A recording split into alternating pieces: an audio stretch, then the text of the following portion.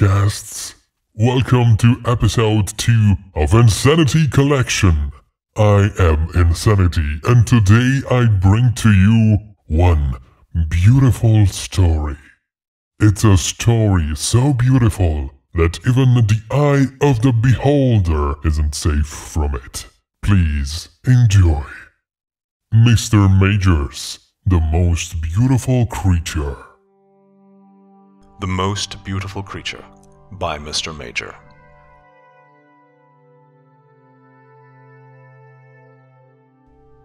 The most beautiful creature I had ever seen never seemed to close the curtains of her room next door.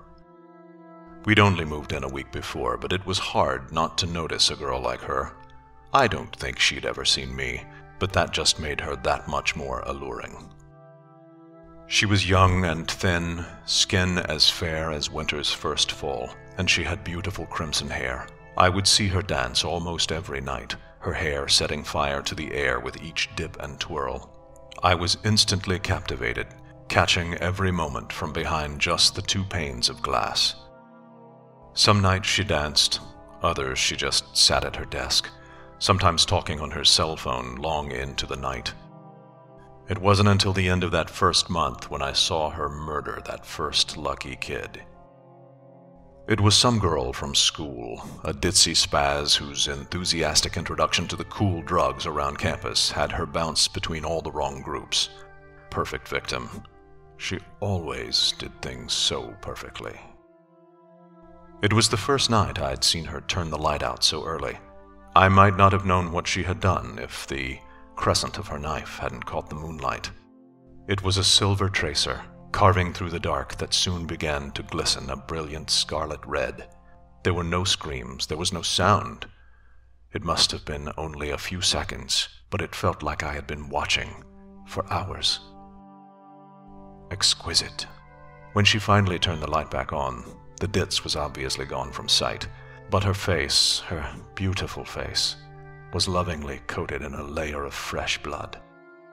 She had the cutest grin on her face, her eyes seductive and wild. She had crossed the deepest line. She had made the darkest sin. God, how gorgeous. Her crimson hair falling so gracefully across her face, like a fallen angel. The next 3 came and went just the same. A drunken football player, a reclusive theater kid, an experimenting goth girl, all of them playing their parts in this wonderful show that she put on for me all throughout the next year. She invited them into her room like an old friend about to catch up on the latest gossip.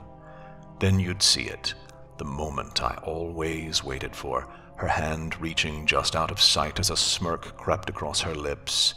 She'd always turn the lights out for the kill, but the look on her gorgeous visage when she turned them back on, I could almost feel the ecstasy she must have felt. One day, I finally got up the courage to go meet her or maybe join her in the fun. If I was really lucky, maybe I could be the one to inspire that terribly seductive smirk. I bought some really nice clothes, an expensive perfume too.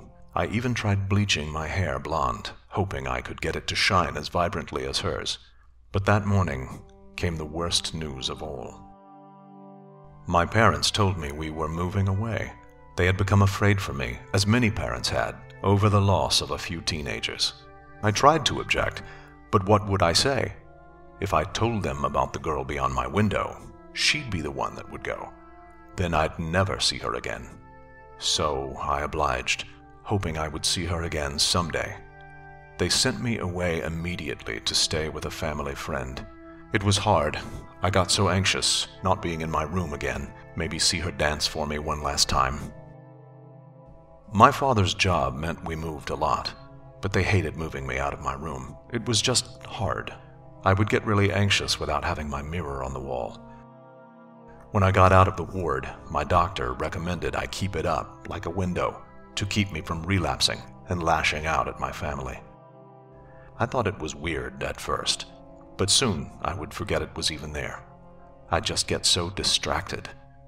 Ever since I got out, we've always seemed to move in next door to the most beautiful creatures I've ever seen.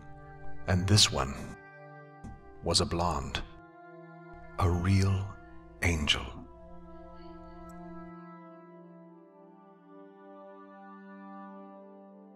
Remember to subscribe to the YouTube channel and podcast, which is available on all major podcast platforms, including Apple Podcasts. As always, thanks for watching or listening, my outcasts. Until next time, stay insane.